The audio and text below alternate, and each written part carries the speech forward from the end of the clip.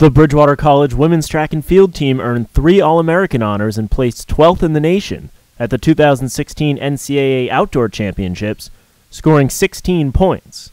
Sophomore Amber Sellen, an indoor All-American at 200 meters this year, won both of her preliminary heats in the 200 on Thursday and then the 100 on Friday.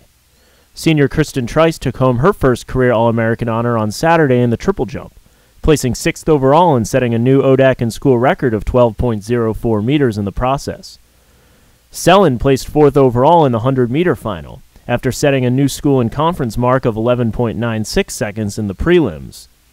The Eagle sprinter was then 2nd overall in the 200 meters in 24.71, coming just 0.04 of a second away from a national championship.